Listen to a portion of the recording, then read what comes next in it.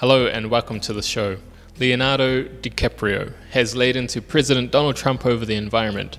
The Oscar-winning actor was speaking in New York at the Global Citizen Festival and criticized the president's 2017 decision to pull out of the Paris Climate Accords. DiCaprio said Trump and other world leaders had gambled away the future of the planet by denying climate change. It's become clear that our political leaders have failed to live up to promises that we celebrated that day, DiCaprio said on Saturday.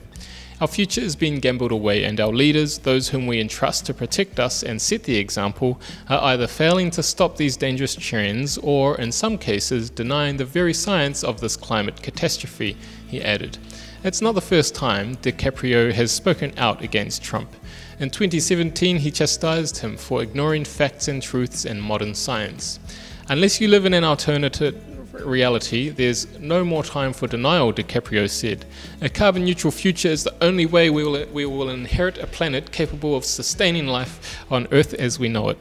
DiCaprio runs an environmental organization, S.l.a.ms.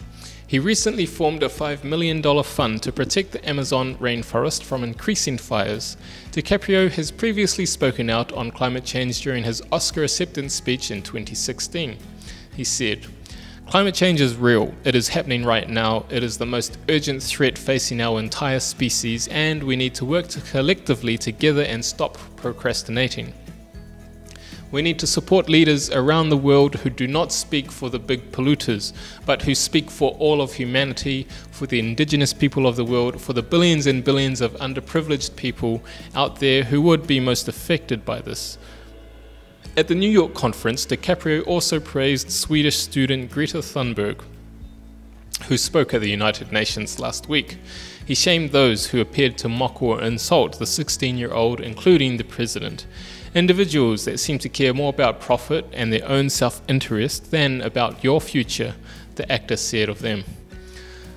Over the weekend, Thunberg said she had brushed off Donald Trump's sarcastic Twitter attack and said, "I knew he was going to say something about me," after she tore into world leaders at the United Nations. The US president wrote that Thunberg seems like a very happy young girl looking forward to a bright and wonderful future, clearly meant as a mocking response to her emotionally charged speech. Thank you.